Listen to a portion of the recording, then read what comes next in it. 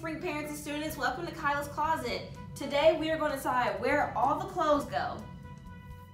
First up, we have our dirty clothes. Let's say we just took a shower and now we have to put away our dirty clothes for the day. Would they go in our t-shirt drawer or would they go in our dirty clothes basket? If you guessed dirty clothes basket, you are correct. Next up, we have our jacket. Now there are many places you can put a jacket. Maybe your room closet, maybe a coat closet, or maybe on a hook inside of your mudroom. Where do you put your jacket? And lastly, we have our fresh pair of socks right out of the laundry.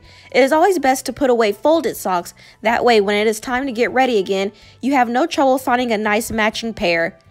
If you need help with folding, please refer back to Khyla's Closet Week 2 videos. Now, where do our socks go? Would they go in our underwear drawer? No, they would go in our sock drawer. And that was it. Thanks for watching Khyla's Closet. See you next week. I don't know why I hit my stomach like that. Oh wait, you're filming? Just cut it. Ready? Yeah. Hey, parent. Nope, stop it. And that was it. Thanks for coming.